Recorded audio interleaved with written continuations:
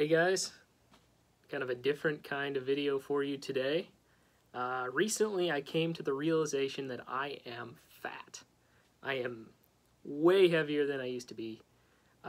20 pounds, 30 pounds. Check out this picture of me shirtless from summer of 2013. And that week that picture was taken, I was running 10 miles every day for 6 days in a row, and then on the 7th day I ran 12 miles. And so obviously right now I have the body of Winston Churchill. So I decided, been doing some research, I am going to just not eat for 7 days. 8 days actually. Planning on 8. I've got a boys trip lined up to Myrtle Beach, South Carolina.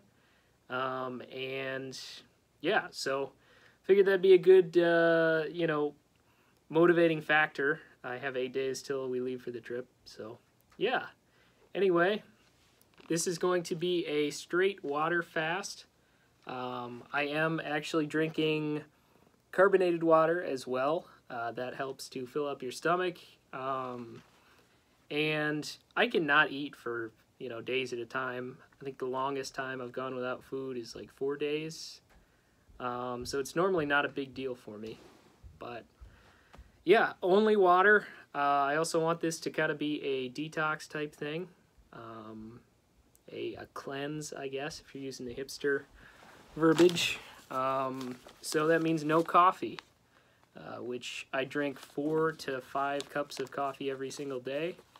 I love coffee, but it's not a true water fast if you're drinking anything other than water. So no coffee. However, I will utilize it.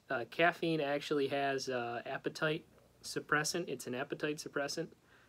Makes you not feel hungry. So if I find on day 3 or 6 or something that I'm feeling hungry, I'll have a cup of coffee or something and see how that goes. Also, I am not smoking any cigars during this time. I just want to see how my body reacts to only water. Give all my organs a break, kind of an interior car wash, if you will. Clean out my liver, pancreas, everything. But nicotine is actually also an appetite suppressant. And so again, if I feel like I'm not going to make it or something, rather than breaking down the entire way, I will try to use caffeine and nicotine to my advantage. But we'll see how this goes. I'll post a picture every day. I don't actually have a scale. I should have bought a scale for this. Anyway, too late now.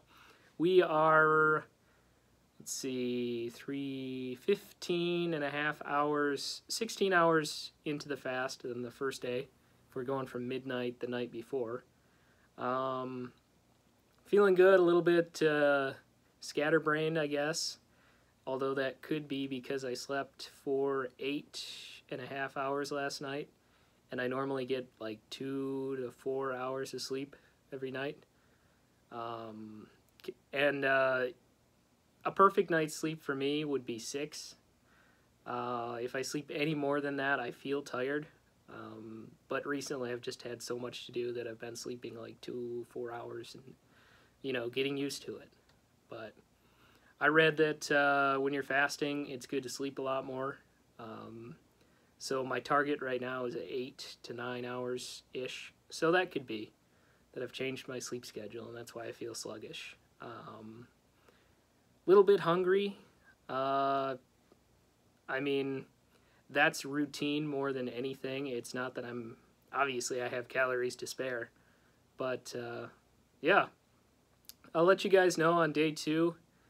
This is probably going to be the only video for today. So, yeah, I'm going to fill up my stomach with some seltzer water. This is just carbonated water. Has CO2 and water in it. Purified water. Alright, whatever. Yeah, so also upping my water intake. Trying to drink at least 3 liters per day, not of this stuff, just of any water, so I can help flush the toxins out. And I heard that you should eat a little bit of salt, or not eat it, dissolve it in some water to drink it, so you don't get sodium depletion. But thankfully, this stuff has 10 milligrams of sodium per serving, so I don't know what that's from. But it has no calories, so that's the main thing. But anyway, yeah. Hopefully I can, use this to kick off getting my six-pack back, because I miss it. I like money, and you have to work a lot and sit at a desk a lot of the time, so you don't get exercise when you're building a business, which I think is more important than health, short term.